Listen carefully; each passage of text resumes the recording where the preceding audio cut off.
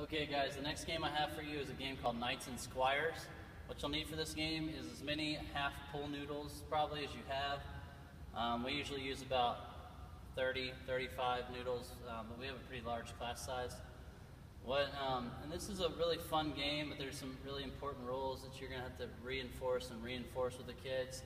It takes a couple times to play it. You may have to stop the game and repeat some rules. But once they get the rules and they play by the rules, all the kids really seem to enjoy it.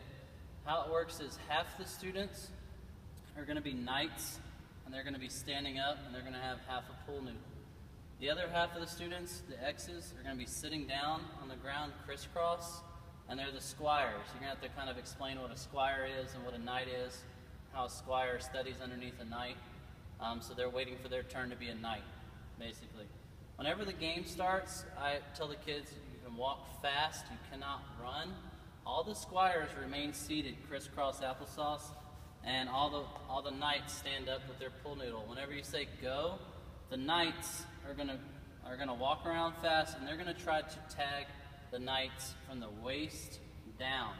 And this is the rule you're gonna have to repeat over and over and over, because you're gonna have those kids that are gonna wanna sword fight, and they're gonna wanna hit each other in the face. So you may have to stop the game 2 or 3 times to remind them waist down and that we're working on dodging.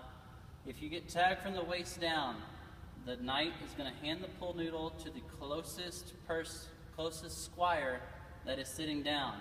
I tell the kids you gotta have to repeat that rule too. The closest squire that's sitting down, you hand the pool noodle to, because you'll have the kid, they'll get tagged here, and will run all the way over here to their best friend and hand them the pool noodle. And we don't want that. We want the closest child, so that everybody gets a chance to play.